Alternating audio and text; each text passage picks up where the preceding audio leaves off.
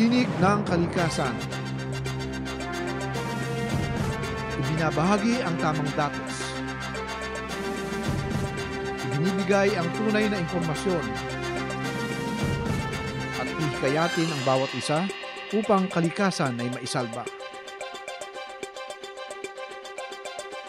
Tinig ng kalikasan.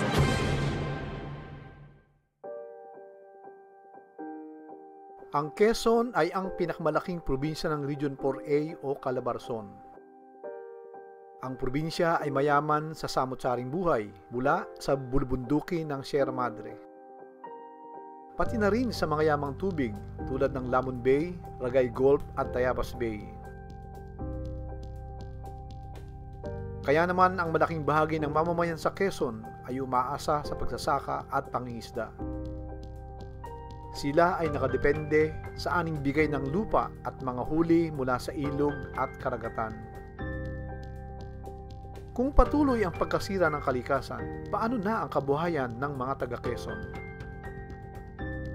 Alam ba ninyo na bukod sa mayamang kabundukan at karagatan ng Quezon, mayaman din tayo sa planta ng kuryente? Maganda sana ito kung hindi lamang puro coal-fired power plants ang nakatayo sa probinsya. Sa kasalukuyan, may mga power plants na nakatayo sa bayan ng Mauban at Pagbilao.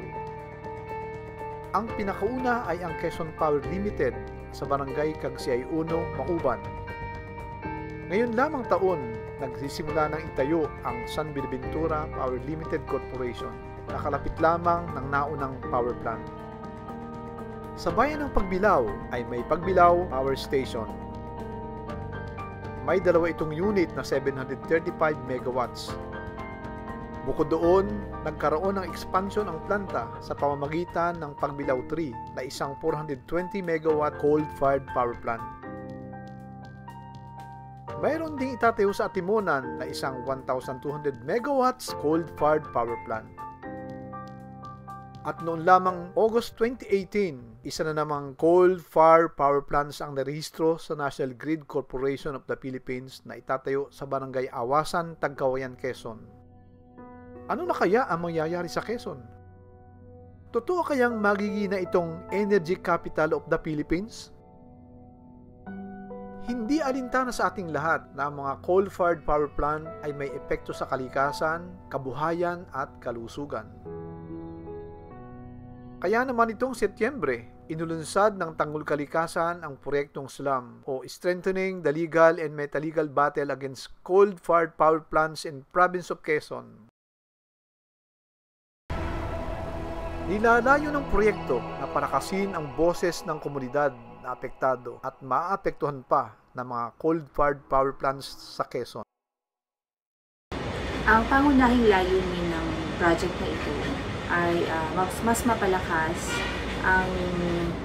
ang komunidad, yung kakayahan ng mga komunidad at yung mga pagkilos ng komunidad para maipahayag yung kanilang damdamin o yung kanilang pagtutol sa patuloy na pagdami ng coal-fired power plant dito sa lalawigan ng Quezon. At yun na sa mga lugar naman na may nakatayong mga planta, masuportahan yung mga miyembro ng komunidad na mabantayan nila at maisulat yung kanilang mga obserbahan at may parating ang mga ito sa mga miyembro ng kanilang komunidad at yung din sa mga kinauukulan para makapagsagawa ng tamang desisyon kung ano ang gagawin dito sa mga nakitang epekto ng operasyon ng mga planta sa bayan ng Pagbilao at sa Mauban.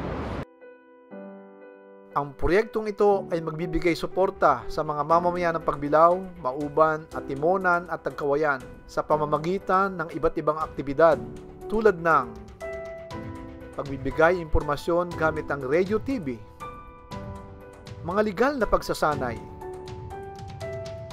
mga legal na konsultasyon,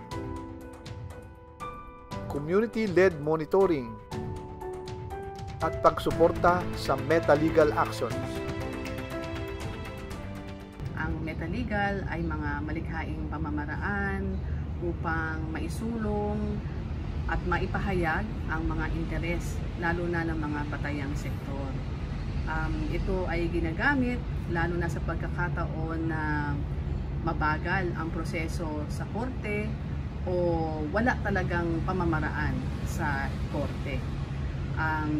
Ito ay legal dahil sa ilalim ng batas, hindi naman ito direktang ipinagbabawal. Ang mga halimbawa nito ay yung paggawa ng rally, pagdadialogo o signature campaign para maipahayag ang inyong opinyon o ang mga posisyon tungkol sa mga issue.